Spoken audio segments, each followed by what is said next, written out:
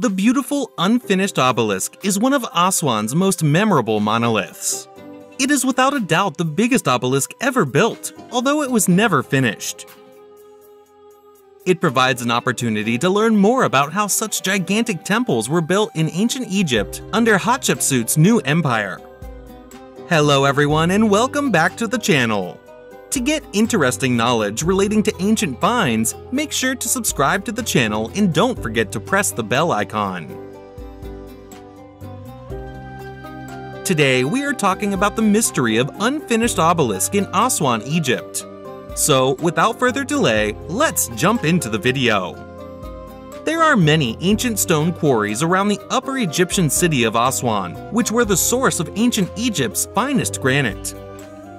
The Unfinished Obelisk may be seen near Aswan's northern quarries. The Unfinished Obelisk is a 40-meter-long granite block that weighs more than 1,090 tons. It was abandoned thousands of years ago in the quarries of northern Aswan, ancient Egypt. It is one of the world's most important archaeological mysteries.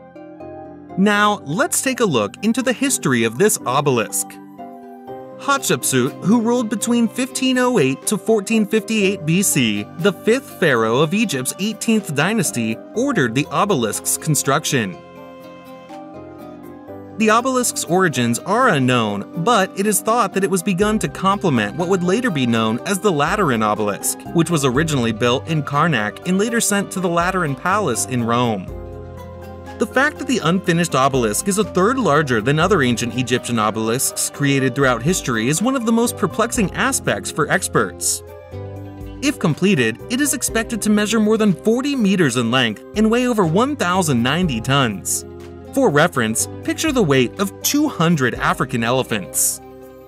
The obelisk's constructors are thought to have begun by excavating it straight from a rock, but during the process, they discovered fissures in the granite. This truth would have been the primary cause for abandoning the project. But the obelisk's bottom half is still cemented to the rock today. A lot of other shocking discoveries were also made. Although the project has not been completed, this obelisk is significant in terms of archaeological and historical research into ancient Egyptian stonework methods. During the inquiry, experts uncovered tool traces left by the employees, which had survived hundreds of years. They also discovered ochre-colored lines denoting the employees' whereabouts. In 2005, another unexpected find was found in the Aswan Quarries. The researchers discovered an incomplete and partially worked obelisk base at the time. In addition, scientists discovered stone sculptures that might be related to the location where additional obelisks were built. All of these findings are currently on exhibit in an Egyptian government-run open-air museum, which is also an archaeological and heritage site. If you are enjoying the video so far, then don't forget to like the video and subscribe to the channel. Now, let's take a look at the construction of this obelisk. The obelisk's current site is regarded as an open-air museum. The obelisk can give us information about the tools that were used to build this gigantic monument, such as dolerite, a little ball composed of a mineral that is tougher than granite and was used to cut the obelisk out of. They also employed a variety of innovative construction techniques to spread the obelisk from the bedrock, such as creating small holes in the granite and filling those openings with wood chips. Water was absorbed into the chips and the soaking caused the obelisk to swell, forcing it to be separate from the foundation. This colossal obelisk exemplifies how these monuments were constructed out of the granite massif. Workers abandoned it without extracting it from the ground, most likely due to a flaw in the granite. The status of the enormous lateral grooves indicates that the rock was assaulted by percussion, rather than the Roman technique of notches and water-swollen wooden wedges, or even metal wedges, in ancient times. The surface of a uniform, crack-free rocky bench was smoothed by putting hot bricks that were then cooled quickly with water. The granite was then repeatedly hammered with dolerite balls, many of which were discovered naturally formed in the desert valleys east and west of the river. These balls are typically 5 kilograms in weight and 15 to 30 centimeters in circumference. These lithic tools were employed by methodically repeating vertical percussion, rising and releasing them suddenly like a lady or a goose toll. As a result, strange tool markings arise in the shape of huge, circular grooves that look to have been nibbled. Ancient Egyptian obelisks are a hot topic of discussion since they pose a lot of issues that we still don't know the answers to. How did they manage to slice them all into one solid block? What method did they use to move them hundreds of kilometers away?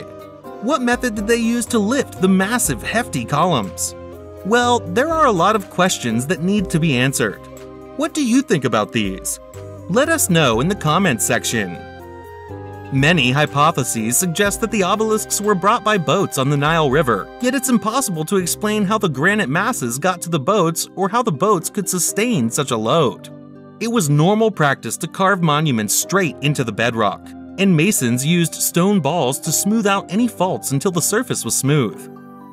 In Aswan, there are still examples of these dolerite balls that were tougher than granite and did not fracture or break despite repeatedly striking the granite's surface. It would have been the world's biggest piece of stone ever carved by man. Let's discuss the significance of obelisks. In most cases, obelisks were placed in front of temples. In Egyptian temples, this was distinct. Since the Middle Ages, temples have been regarded as noteworthy constructions throughout most of Rome and Egypt. Now, this obelisk is a tourist attraction. Visitors are now welcome to go up massive wooden ramps and stairs to the unfinished obelisk. The quarry has been divided into many levels for tourists to use as observation platforms. It's like an open-air museum that retraces the ancient past's path. The rock for the obelisk came from Aswan's southern outskirts. Historians currently refer to this massive obelisk as the Lateran Obelisk. The Supreme Council of Antiquities identified the 2.5-meter deep pit where the majestic but toppled obelisk lay. The canal connected the quarry to the Nile River, they discovered. The obelisk's base was not even released from the bedrock. The unfinished obelisk is proof of a massive undertaking that had the potential to become yet another gigantic building.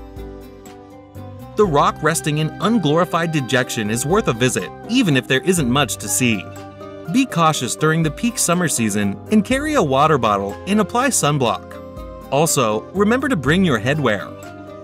Well, this brings us to the end of today's video. I hope you loved it, and it probably increased your knowledge regarding the mysterious obelisk. For more videos like this, you can visit the channel. Also, don't be afraid to give suggestions in the comment section regarding any future videos you want to see.